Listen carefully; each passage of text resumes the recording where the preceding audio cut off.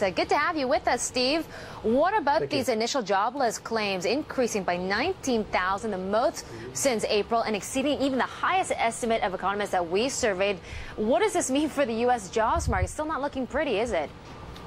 It's still not looking pretty. And actually, if I can kind of extend the comments of your previous guest, I think that might be a little optimistic to recover half the jobs lost in the next year. What you're seeing is stabilization in the job market, but not a whole lot more than that. So stabilization is probably a reasonable scenario. I don't know if it's optimistic or pessimistic, but it seems reasonable. So the good news is that corporations have been able to maintain tremendous profitability, but a big chunk of this, absolutely wonderful corporate earnings story is, the unemployment picture. So it's been mostly a cost out in the labor market. So I think you're probably looking at stabilization over the next couple quarters.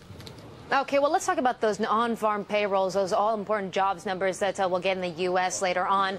The consensus is calling for a drop in payrolls of 65,000. What are you looking for? Can we actually exceed that? By our estimates, I don't think we're going to exceed it by a month. There's the total number, which is going to include a lot of volatility of government workers, mostly the people that are knocking on doors taking census surveys for the federal government right now. So that's going to create a lot of volatility. Our number is about negative 62,000, which is pretty in line with the number that you're quoting there. But I think the one that you really want to look at is the private payrolls. How many jobs are there being produced in the private sector? So for that, you're probably looking about plus 90,000. But the aggregate number, when you strip out all the jobs that are being lost at the federal level, you're probably going to be about negative 62 in our opinion. Okay. Well, let me ask you this, Steve. I mean, you still think equities look attractive compared to fixed income. What makes you think so when we're still looking at such a weak job market with the unemployment rate ticking higher possibly in the U.S.? Now, that is also a global perspective as well. So globally, we like equities.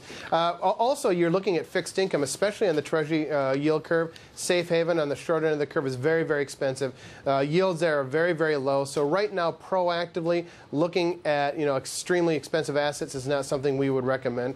Also, if you're looking at equities, a low interest rate environment, I think you're going to be able to expand multiples going forward. And then also, I think the earnings picture, as I mentioned earlier, is very, very strong.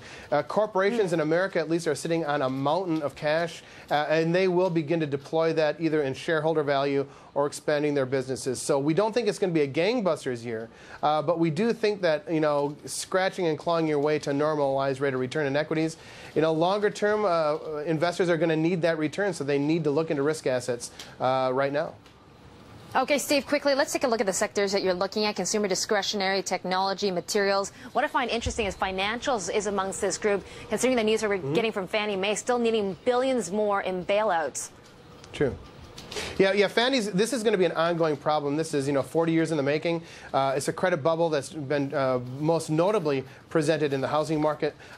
Congress is going to at least ask some questions. I don't know that they'll address it next year. But if you look at outside of Fannie and Freddie, which are not going to look pretty, you're looking at, the premier flagship large money center banks are doing reasonably well. They've cleaned up a lot of their balance sheets. A lot of those toxic assets have been moved off. And now, perhaps more than anything, we know what the financial regulatory system is going to look like, so we can kind of handicap winners and losers in magnitude. So I think within financials, that is a very name-specific perspective, but you're getting some, very good earnings and great franchises for reasonable multiples. So, proceed with caution, but there's some opportunities there. Steve, enjoy your weekend.